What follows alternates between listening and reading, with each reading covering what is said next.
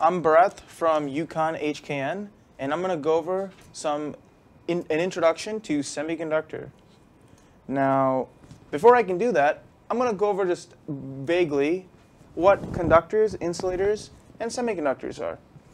Now, conductors, their definition is that they flow electrons. So if you think of examples, you're thinking of aluminum, any gold, anything like that. And when you think insulators, you think the exact opposite. Insulators tend to inhibit the flow of electrons. So that's going to be your rubbers, wood, even glass.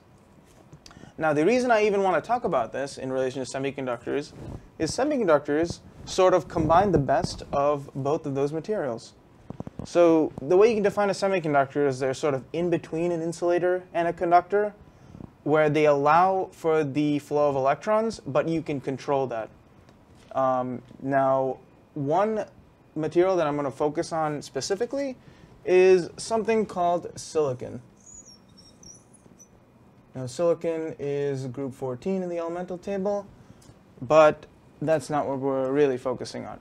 Now, silicon, the reason we want to talk about it is it's been around for the last 50 years. It's been sort of the building block of electronics, building blocks of computing, and any other stuff an electrical engineer would come across today. So what ends up happening is silicon is in group 4 of the elemental table. Now, what that means is if you look at just a single silicon atom, you see that it has 4 valence electrons. Now, a quick recap from chemistry, the overall valence shell will have 8 if it will become stable. So particles are always trying to find that balance between 0 and 8. So when you have something like 4, it's on the fringe of both sides. So it is more readily available to, it's a very flexible material. It's readily able to give up its electrons or accept electrons. Now, what we're able to do is, if you look at the structure of sort of a crystalline lattice, they are bound together by something called covalent bonds. Just another quick chemistry recap. Covalent bonds are where they share electrons. So both these silicon atoms will share the same electrons. And if we want to represent that in the actual crystalline form, you'll get something that looks like a 3D triangle. We call it a tetrahedral.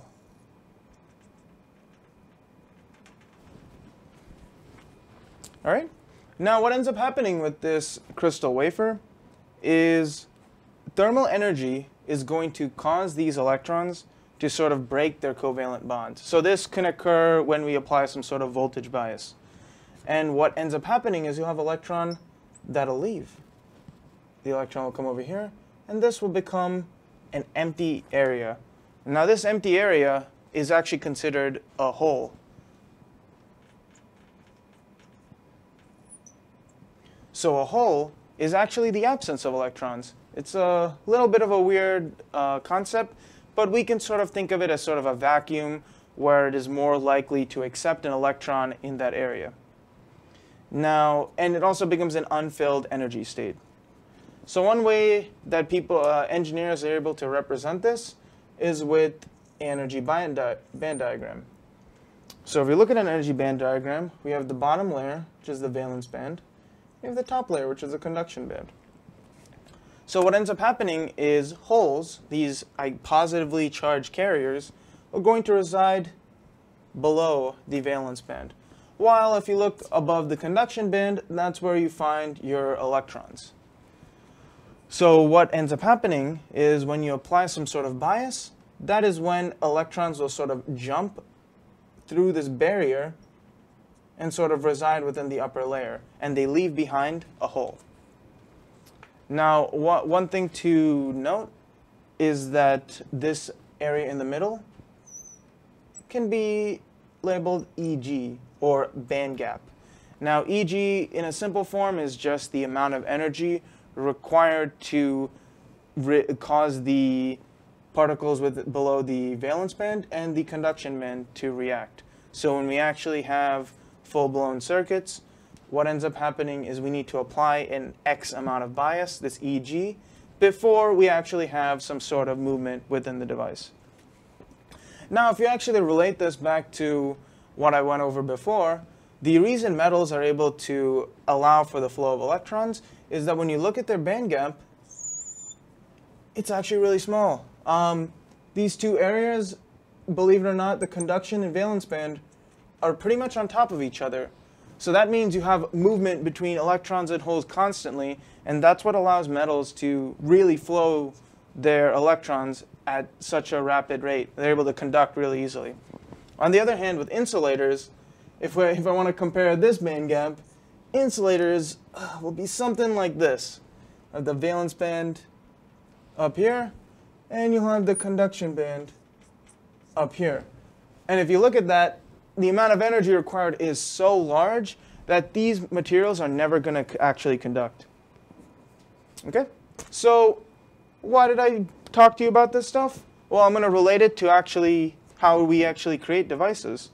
So what we end up doing to actually get silicon to work our way is we dope it. We implant some sort of impurity that is either more negatively doped or more positively doped.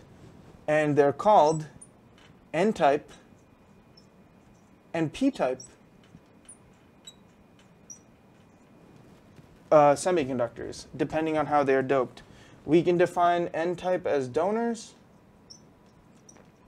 and we can define P-type as acceptors. So what we're really looking for is, when I say something is N-type, it pretty much has more electrons within its outer shell. So if you're looking at the elemental table, it is pretty much anything above group 4. Your group 5s, your group 6s, your group 7s. That being said, we like to keep it not as heavily N-doped, so we're going to use, in our case, phosphorus. So phosphorus, if you remember its structure, it has 5 valence electrons, so it'll be something like this. 5 valence. It has an extra valence electron. On the other hand, when we look at p-types, we're going to look at something like group 3. And that's going to leave us with something like boron. Boron would be positively charged because it has less electrons than silicon and phosphorus. Now, when you actually combine these two into one structure, you'll have something like this.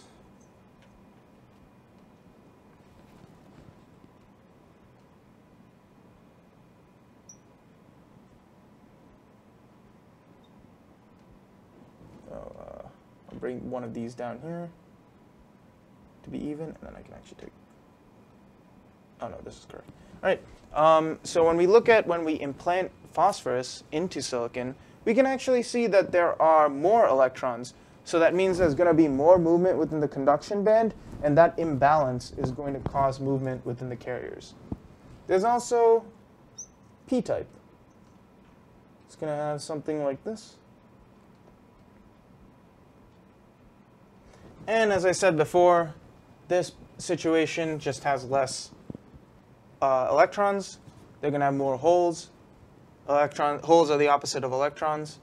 And you can see that compared to phosphorus and silicon structures, it has less overall valence electrons. And then we're going to just talk about how do we sort of calculate the electron and hole concentration. So when I look at electron concentration, we're going to represent that with the variable NPO. And then we're going to set that equal to an Ni squared divided by an Na. Now what this equation is showing is the electron concentration is equal to the intrinsic concentration squared divided by the acceptor count. When I use the word intrinsic, all I'm saying is it is neither positively doped or negatively doped. That means it has the same number of positive and negative carriers. So all I'm doing in this situation is I'm taking the overall, what it takes to be intrinsic, I divide it by how many actual positive carriers are in the system, and I'm going to get the amount of negative carriers, or the electron concentration. The same thing can be done with hole concentration. So if you ever need to calculate that, that'll be something like this.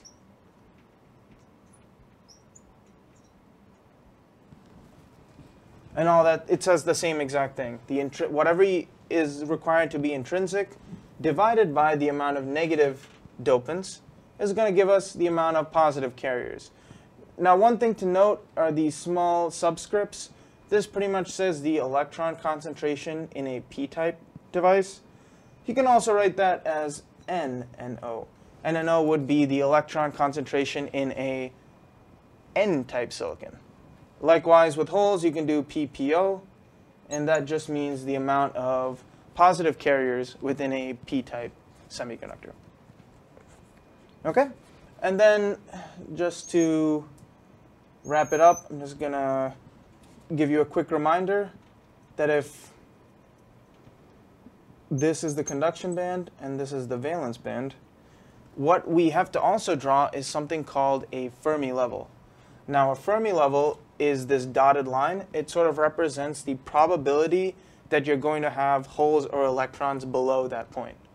Now, in a p-type device, your valence band would actually be, your Fermi level would actually be on the lower end. Because if you were to choose a point, you'd be more likely to choose values that are closer to the bottom where all the holes exist. And then if I wanted to make a n-type device, the Fermi level would be up here. So the probability of me choosing electrons would be much higher up here, because this is where all the electrons reside. Okay, so that's all I really want to go over for now. It should just be a basic introduction on how to dope semiconductors, why we use silicon. And in the next lecture, I'm looking to go over how do we represent that more in band diagrams, and how do we go about solving for diodes with certain bias, or how to actually apply this within MOSFETs.